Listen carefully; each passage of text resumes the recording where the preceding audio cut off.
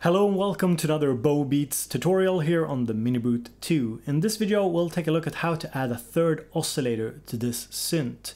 Now as you know there are two oscillators here available on the panel itself, but you can use the patchbay in some fun ways to create sort of a third oscillator.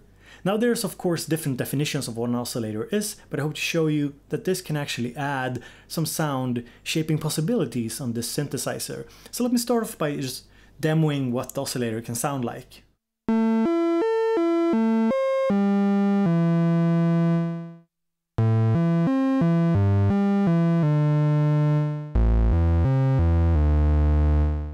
So that's one example of what it can sound like. Now you can also change up the sound by going into trig mode.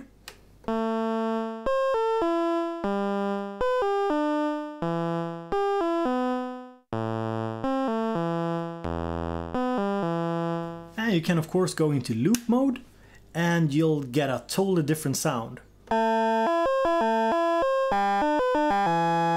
Just to switch it back.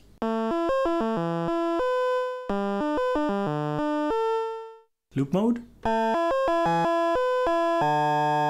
And if we use this little secret cable here, put it into decay, we get a third variation here.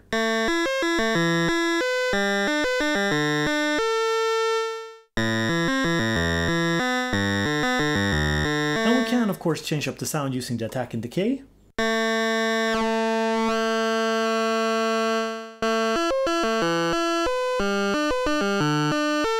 So that's some example of how the third oscillator can sound with this first configuration.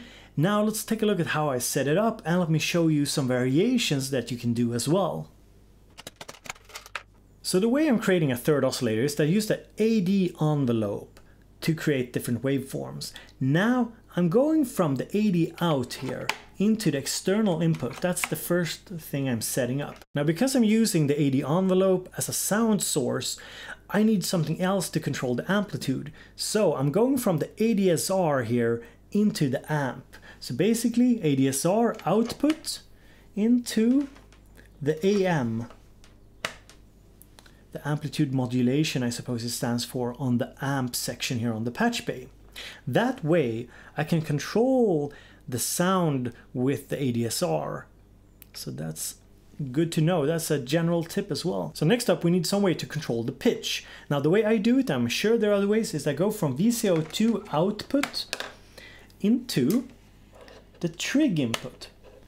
And suddenly, if we raise the external input here, we have an oscillator. Now you might say, isn't that just oscillator 2 sounding? Well, sort of. I guess it's sort of audio rate modulation going on. I'm not exactly sure how to technically describe it. Maybe you can call it a pseudo oscillator, but it does sound quite different and it's still in pitch. So let's bring in, for example, oscillator 2 here. It sounds like this. So that's interesting and good. It sounds different. Now let's bring in the third oscillator here that we created.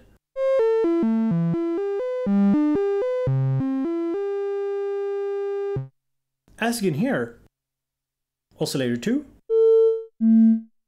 third oscillator. It sounds quite different, doesn't it? So that's our third oscillator. Now what I did previously was that I connected a new cable here to the HOSA hopscotch cable that I'm using as kind of a splitter, and I'm sending this to the decay of the AD. And as you can hear, this makes it sound totally different.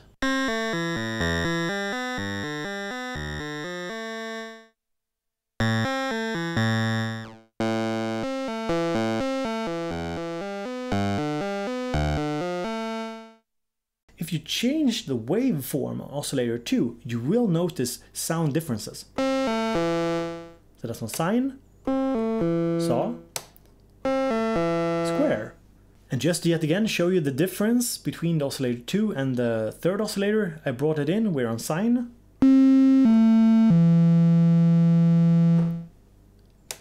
Saw.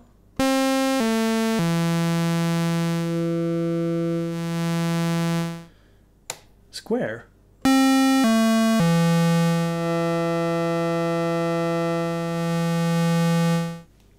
So it's quite a different tone to it. So next up, we're going to try and modulate this third LFO, and this is an idea that DivKid helped me flesh out, and of course you should check him out. The link is in the description. He does some really good stuff with Eurorack, much more knowledgeable than I am. So now we want to modulate the decay. So we'll remove this cable here and we'll go from LFO1 output into the decay. And now when we play, you'll hear that we're modulating the waveform here using LFO number 1.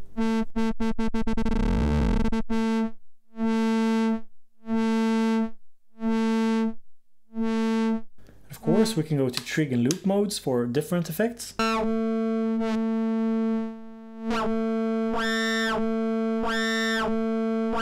And bring in oscillator 2.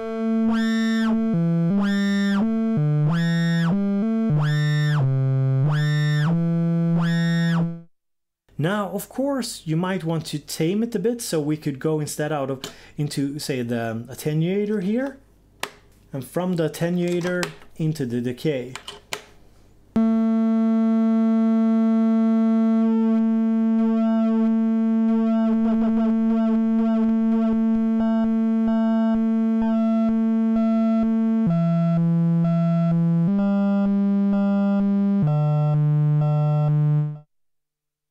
So that's one way of expanding on this idea of having the third oscillator. Now, as you might hear, it doesn't track perfectly. It depends on how you set it up, but I think it brings about some interesting results in terms of what you can do with this synthesizer.